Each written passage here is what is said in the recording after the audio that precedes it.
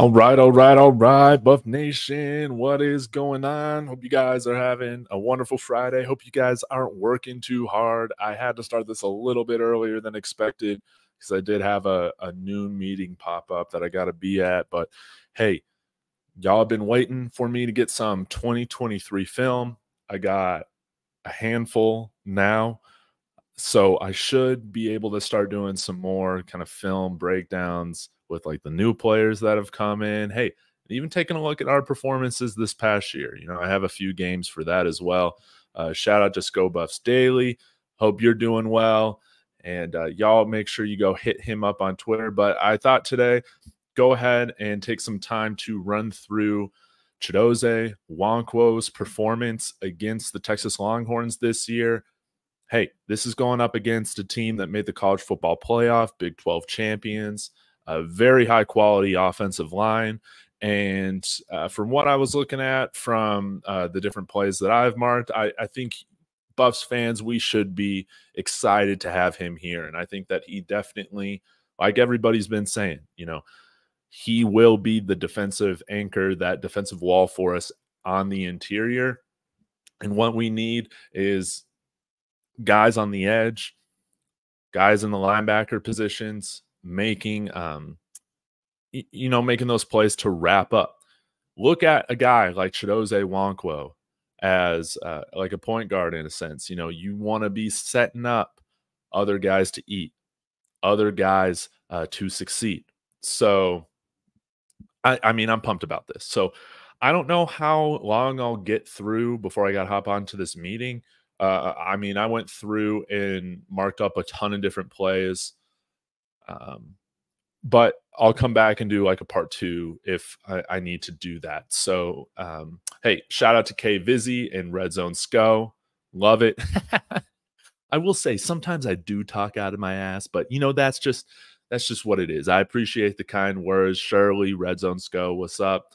And yeah, let's go ahead and dive into this. And hopefully, again, I am just your amateur backyard football keyboard coach. There's going to be some things that I point out. There might be some things that you guys see that I don't. Let's learn together, okay? So, with that being said, let's have some fun with this, shall we? Hold up.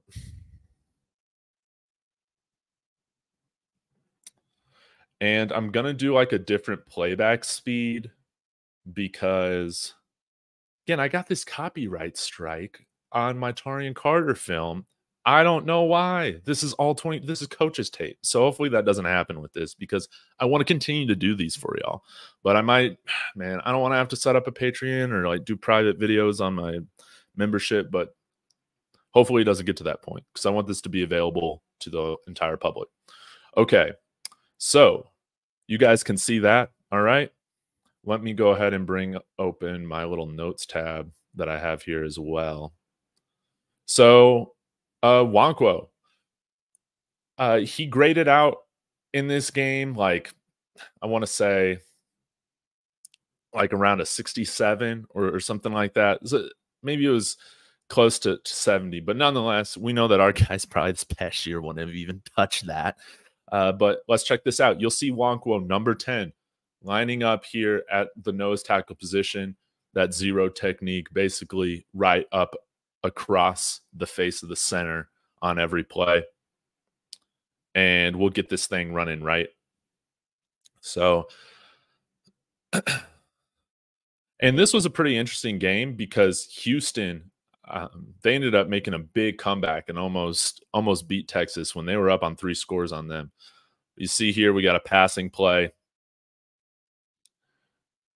Quinn Ewers to Xavier Worthy. I mean, that's what got them to the college football playoff. But you can see here a little bit of pass rush. I think you'll be more impressed with his run defending snaps than his pass rush. Sometimes on the pass rush, he's getting triple teamed based on the guys that they're rushing. But here, yeah, they're rushing 3. They're dropping back 8. There's really not much you can do, but nice to see him fighting through this a little bit. And I mean, that's just a quick pitch and catch. obviously Quinn Ewers and Xavier Worthy have a big time connection. Okay, so now we get second down on this drive, and we'll see that Nwankwo again. Another pass rush. And you like to see him collapse in the pocket a little bit, but Quinn Ewers and credit to Sark, this is good play design where he's able to get the ball out of his hands very, very quickly. And so even though the pocket is collapsing a little bit, you're not seeing that affect Quinn Ewers at all. He's hitting that first read. So here he is going up against the center. Nice little rush to get past him. That's nice. And hey, if he was covered, maybe Nwankwo's in there for a sack, right? Or at least a pressure. But you'll see Houston's defense really does improve as time goes on throughout the game. Here we got a 2nd down and 5, 2nd and 4, something like that. Can't remember if this is a run or play action, but you can see here Nwankwo isn't being pushed off the line. You see he's actually pushing over towards the direction of the play. This is an outside, or I don't know if it was intended to be outside, but Baxter ends up bouncing this outside, and it's away from Nwankwo. Tackle or tight end, I forget, does a really good job of sealing off the edge there, and it's a big gain for Texas. But I would say Nwankwo did a pretty good job of what he was responsible for, making sure that there's no holes in the interior that are opening up. Let's get another look at this.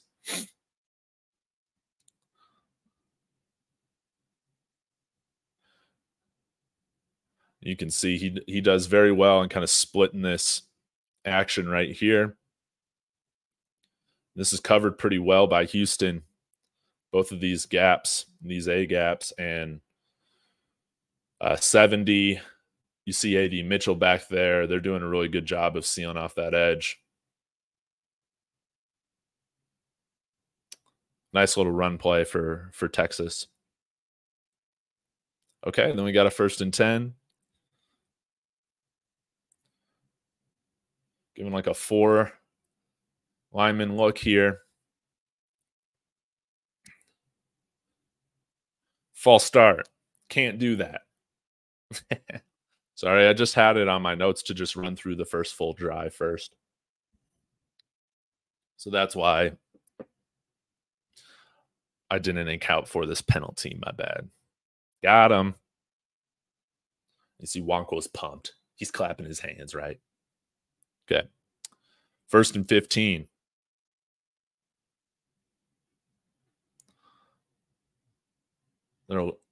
Let's see here. 3 wide receivers set. Play action, I believe.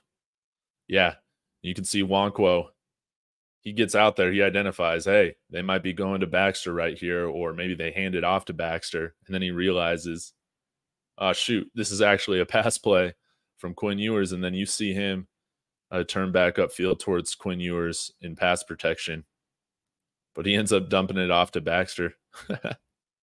Anyways, but I like to see, again, him involved in the play, not checking out when he realized he was kind of, he bet on that fake at first.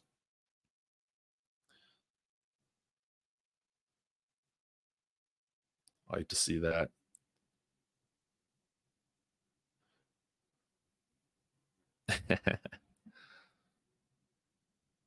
Nice little play by Texas to pick up a nice little chunk.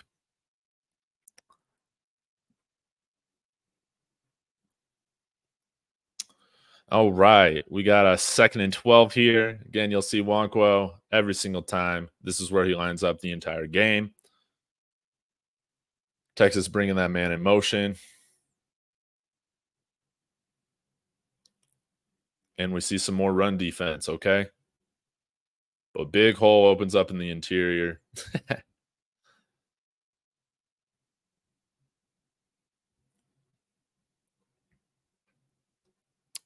Let's see how this develops. We can see a little bit better of a view here.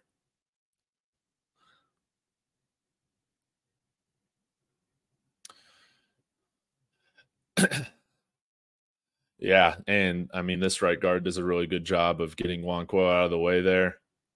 But hey, good job on everybody else. This linebacker here, safety up here, coming to this could have been a much larger gain.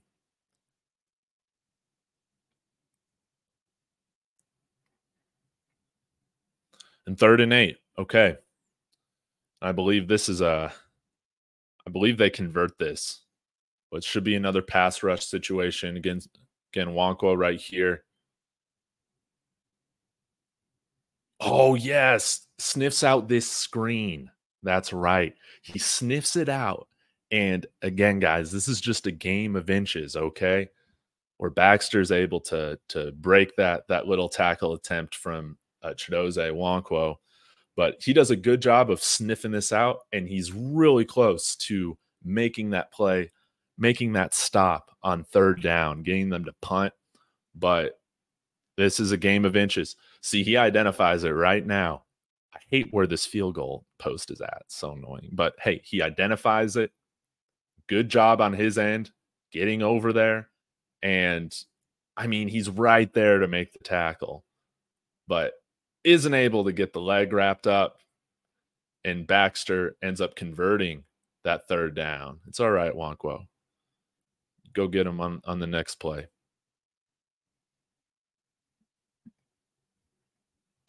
Actually, I don't think Nwankwo's in on this play. I think they brought some other guys in here to spell him. So let me go ahead and move forward here. It's 11:53.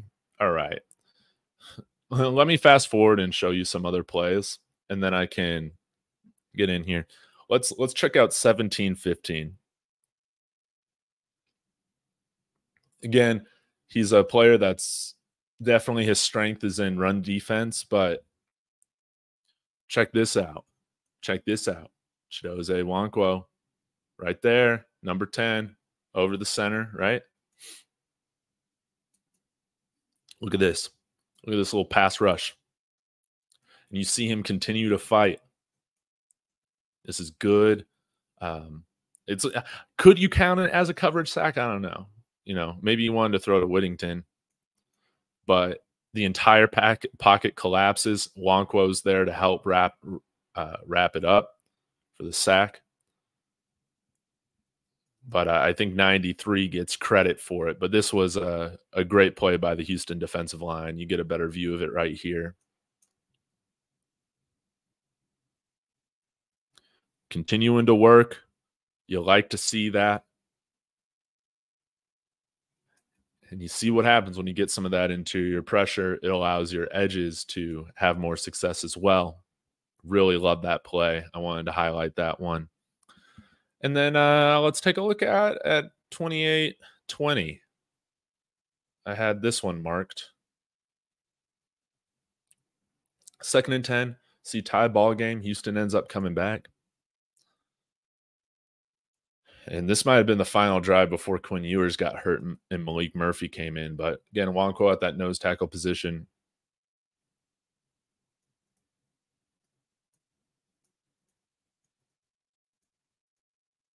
Now watch how he comes back into the play.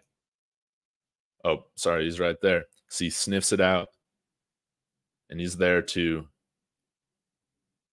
make that stop, make it a minimal gain. It was a gain of like 5, 6. That could have easily, if he's not keeping his head in the game, identifying what's going on, that's easily a 1st down. Okay. I like his awareness that you see with this. Okay. He's taken on 2 guys, but hey, he's able to understand, oh, shoot, they got a play coming up here for Baxter. I'm going to get in there and help wrap him up. I like that. I like that. He doesn't check out after it's thrown. No, he understands that he plays a role in stopping the ball carrier. And let me get to one more, and then I'll get to some of your comments. Looks like I'll have to do a part 2, right? 23:07.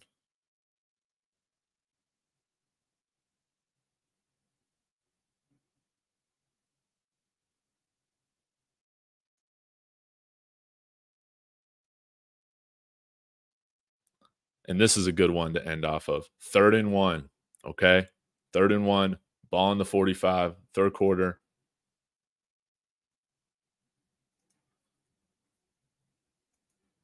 Nwankwo down there. This little helmet right here. Okay. Look at this stuff. Look at this stuff. Not being moved off the ball. Not being moved off the line of scrimmage. Holding his ground. It was a stop. It was a stop. Now they do convert the 4th down. They actually went for it on 4th down, but who cares about that right now? Let's watch this play. Nwankwo does a great job. Again, not allowing. I mean, look, that center got no push, and it allowed everybody else to come up. Quinn Ewers had to go to the side because there was nothing right there up front. That's all credit to Nwankwo. That was a great play.